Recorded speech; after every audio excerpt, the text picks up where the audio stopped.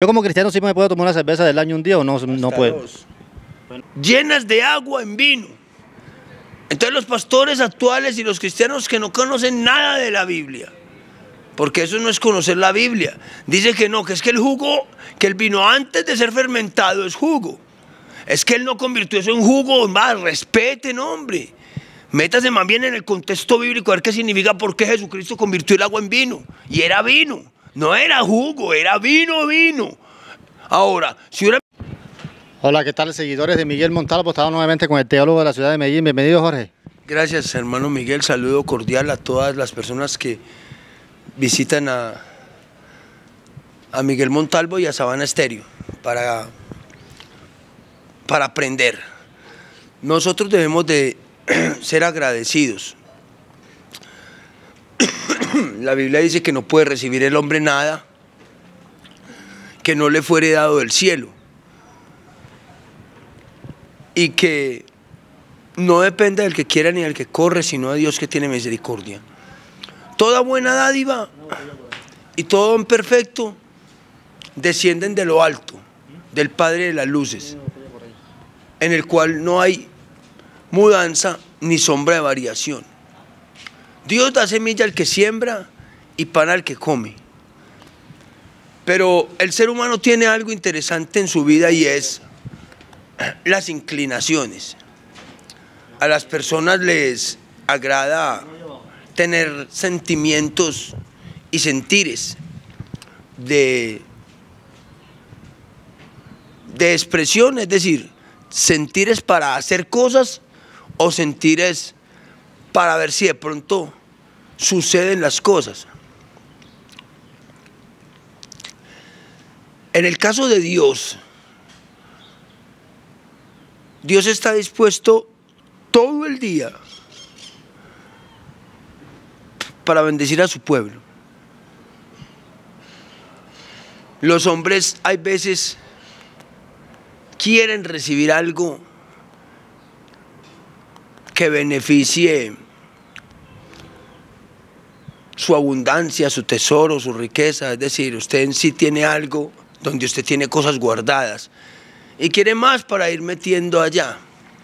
Pero a nosotros no se nos puede parecer, nosotros no podemos creer que todo es muy normal y que las cosas tienen que suceder simplemente porque yo soy el rey Pepinito y me tienen que copiar y me tienen que hacer caso y el que esté a mi lado me tiene que rendir, como se dice vulgarmente. Es decir, yo soy el importante y otros para mí sencillamente serán ellos y ya.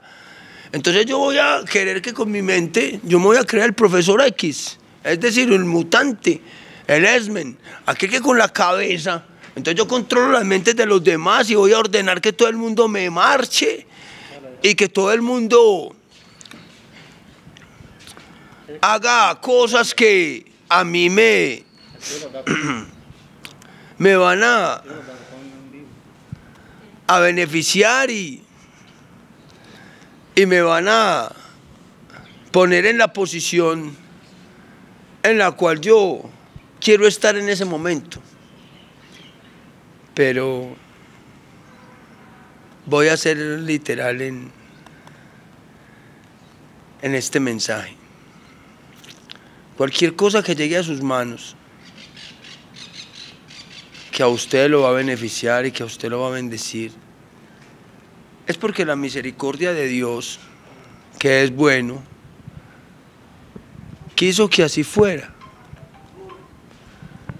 No es porque usted tenga la habilidad para obtener las cosas, sino que Dios en su misericordia se las puso en las manos para que usted las pueda disfrutar. Nos pareciera ser común y corriente que veamos en YouTube o en Facebook o en TikTok todo tipo de mensajes y comentarios virtuales. Incluso ahí aparezco yo y muchos dirán el teólogo Jorge, pero la idea mía en aparecer ahí en medio de sus redes sociales no es con el propósito de quedar bien o tener algún beneficio, no. Jorge, yo vi un video donde usted le dieron una de estas y se la tomó. Sí. Uno como cristiano puede tomar una cerveza de esa. Veo muchos comentarios. Un engañador disfrazado. Y muchos, miles de comentarios ahí sobre ese video que usted hizo sobre una cerveza que se tomó. Sí. Y después bota una. Sí. Conmigo no ha hecho eso, pero he visto por ahí muchos comentarios. Sí, ¿Qué bueno. piensa usted de eso? Dígale a ellos que si yo como cristiano sí me puedo tomar una cerveza del año un día o no Hasta puedo. 2.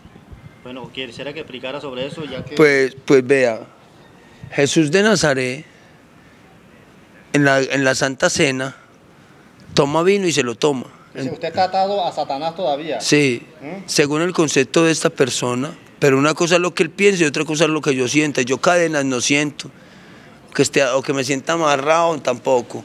Tal vez de pronto el que está atado es él, que la abundancia del corazón habla la boca. Entonces en ese caso tendría que perseguir a Jesucristo que convirtió el agua en vino. Y ustedes hipócritas, para salirse por la tangente y no justificar que el vino tiene que ver con la obra de Dios y que por eso yo pude tomarme esa cerveza sin ningún miedo. ¿Y miedo a quién? ¿Miedo a quién? Por una cerveza. Una cerveza no podría quitarle a Dios su divinidad, ni su amor, ni tampoco su misericordia para perdonarme.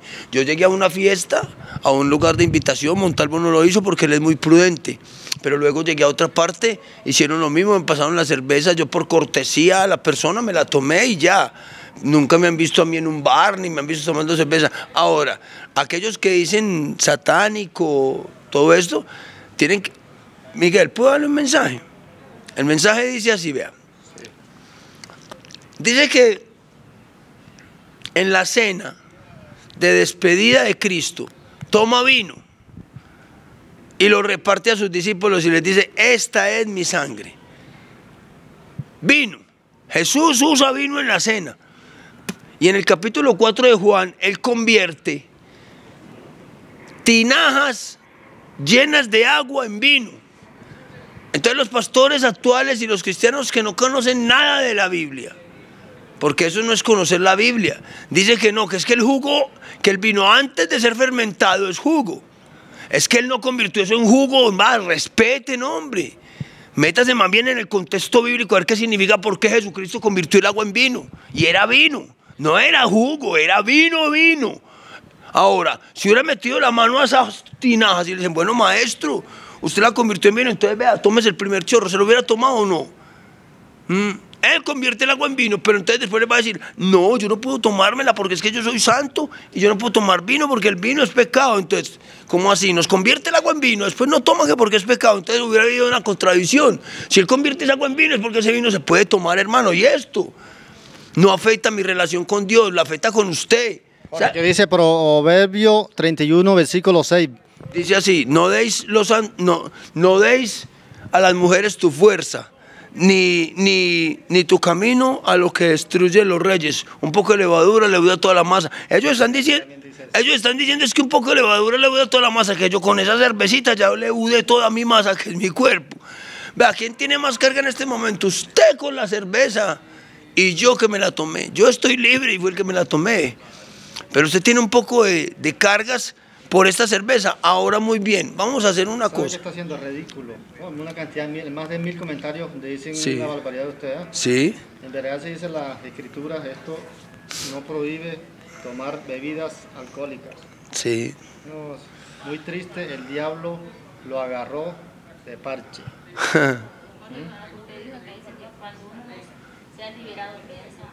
¿Qué dice Lucas 21, 34? Lucas 21, 34. Sí, ¿qué dice? Tenga cuidado. Sí, que tengamos. Pasen el tiempo tomando. Sí, y que no se dejen arrastrar. Porque. Lucas 21, 34. Sí, señor. Dice hay mucha cantidad de comentarios. Bueno, entonces vamos a hacer una cosa. Vea. El haberme tomado la cerveza. La pregunta mía es pecado o no es pecado? No, no es pecado. Yo me puedo tomar una cada 15 días y no pasa nada y sigo predicando la palabra. Vea. El consejo para que una persona tome cerveza no va a salir de mi boca. Porque yo a Miguel lo quiero y sé que es mi hermano. Y decirle yo a él que él puede hacerlo no es muy pues como muy... Pero entonces, ¿qué dice la palabra? Que la Biblia dice, si alguno está en Cristo, nueva criatura es. ¿Qué piensa usted entonces de eso? Nosotros estamos en Cristo y somos nuevas criaturas. No debo tomar, no debo Pero nada. tomar una cerveza, tomarme una cerveza, me haría a mí descarriado. 1, perdí la salvación. 2, me cogió el diablo. 3,